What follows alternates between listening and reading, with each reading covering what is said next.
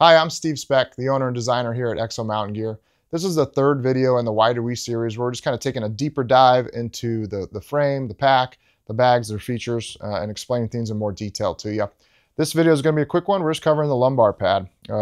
The lumbar pad, the hip belt are the two most critical things in the entire pack system.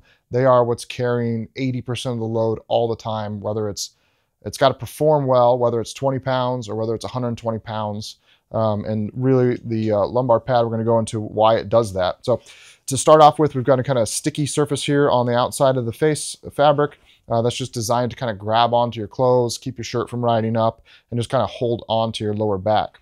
From there, the foam is right here. This is this foam that comes stock with it. This is blue open cell foam laminated to the same foam that's actually into the hip belt.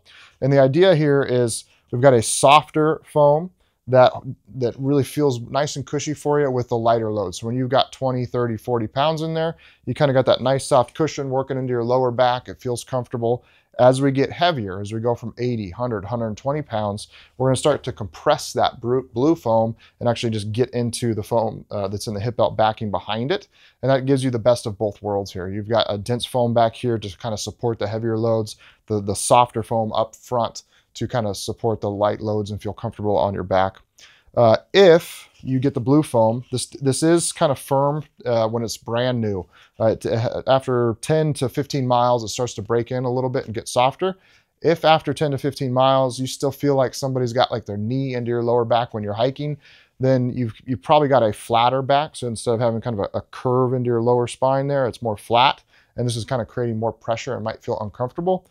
That's the scenario where you reach out to us and we can send you a replacement lumbar pad, which is this white foam. You can see it's a much, much softer foam, and that's going to kind of compress easier. Even though they're the same thickness, this is going to feel thinner and much, much softer. So it's going to really reduce that pressure in your lower back. I do encourage guys, don't just kind of immediately dismiss the blue foam, let it break in. We did 3 years of testing, going back and forth. I put the pack on hundreds of guys, got their feedback on it. The blue foam is by far the best.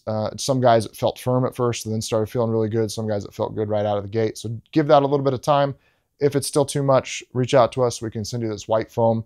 It's very easy to swap out. This is a lumbar pad. Kind of a sidebar little fact on K4 is from a warranty perspective, we did a fantastic job in the design of this to where all of the complete pack can be broken out into different components. So if you ever were to have an issue with the lumbar pad, it's very easy for us just to send you a lumbar pad.